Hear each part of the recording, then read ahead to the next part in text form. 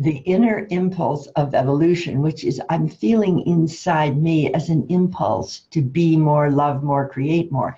That impulse of life itself inside every one of us is actually part of the evolutionary story of creation as you. So when I ask, what is the most important thing for me to do? Or is it this or is it that?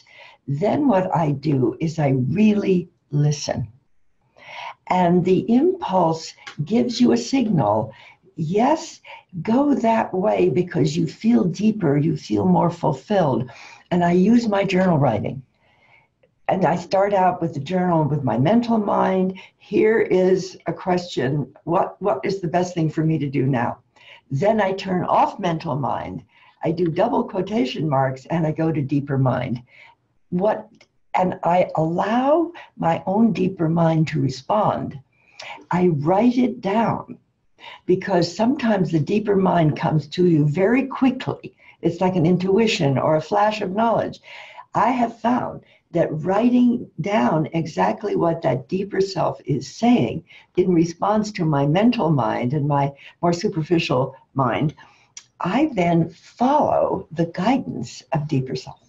Yeah, Barbara, thank you. And so let's then go to the next question here. How do you get in touch with the growing edge of your deepest heart's desire and feel it exciting you to be more creative in all your activities? Well, as I am starting to identify my deepest heart's desire, which really is the impulse of evolution inside me, I have discovered that my deepest heart's desire is always at the growing edge of evolution. It's not like something I might have wanted years ago. It's the inner impulse of that impulse of creation itself that is activating me to be more, love more, and do more. So I'm very, very sensitive to deepest heart's desire. And if I'm able to resonate with others, let's say one or two others that are close to me, and when they help me identify my deepest heart's desire, they're also helping me to know who I truly am. Because in some beautiful way, my identity or your identity, our identity, is coded in our deepest heart's desire for more love, more life, more consciousness, more spirituality.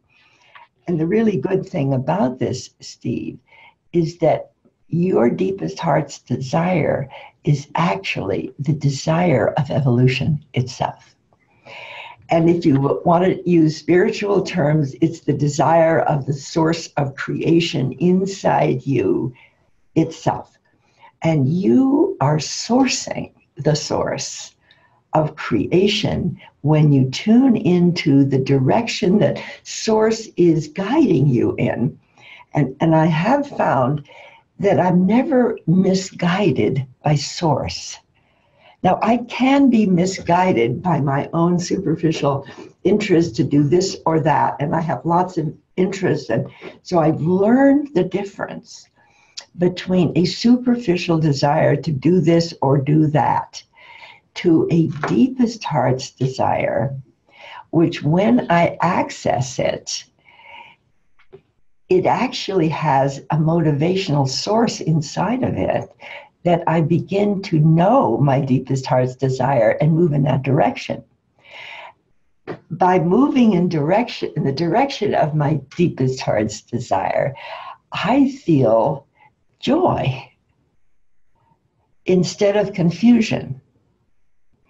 I feel I'm not doing this alone because I'm part of a meaningful universe. I'm part of a universe that's going somewhere, from single cell to multi-cell to animal to human to us. You cannot miss the fact that evolution has a trajectory. And you can say, who done it? You can say, as some scientists have tried to say in the past, I think they've given up on this, but they say it's an accidental universe. Well, there's a thought. The other is it's totally controlled by an overweening God. That's another thought. But there's something way better than either of it's accidental or it's controlled. It's a process of creation that every entity, starting for the single cells and all the way on up to us, gets inner signals. And what do they get the inner signals to do? Is to be attracted to that which they need to create and to be attracted to each other. Because what is the truth about let's say the quarks attracted to quarks and single cell to single cell and multi-cells?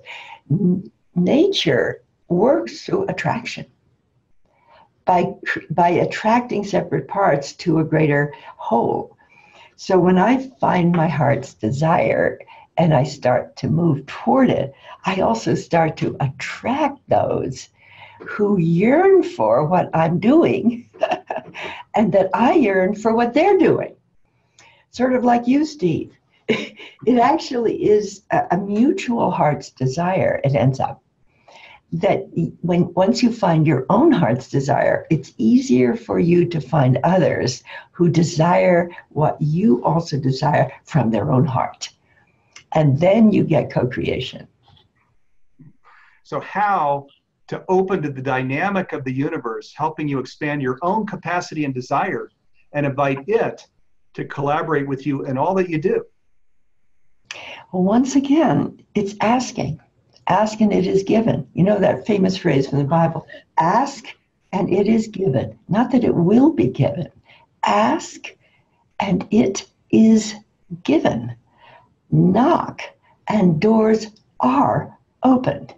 Now, that is very, very powerful because usually you think if I ask, it will be given. Or maybe someday somebody will be interested in what I want to create.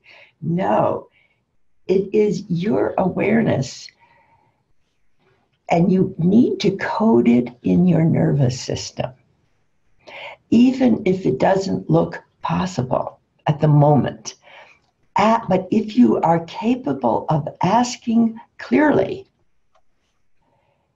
it is given. And knock means you have to do something about it. You don't just sit, in a sort of silent sadness and expect all this to happen. That will not work. You need to understand vocational arousal. You can't do this unless you are vocationally aroused by what?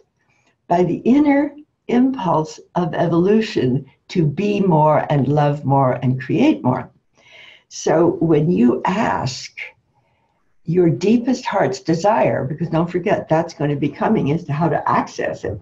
So when I ask my deepest heart's desire for what I truly choose to become, do, and love, I am tapping into the strength of the process of evolution.